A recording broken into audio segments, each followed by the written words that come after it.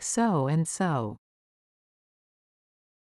The idiom, so and so, is often used to refer to an unnamed or unspecified person.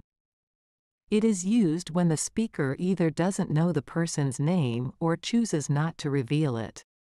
This idiom is commonly used in informal conversations and can be used both positively and negatively, depending on the context.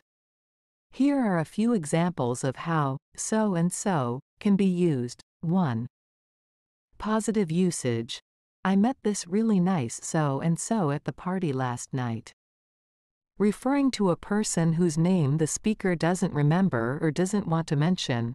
My friend's cousin is a so and so, he helped me fix my car. Referring to someone who is helpful but whose name is not known. 2. Negative usage. That so and so cut me off in traffic. Referring to an unidentified person who behaved rudely. I can't believe what that so and so said about me behind my back.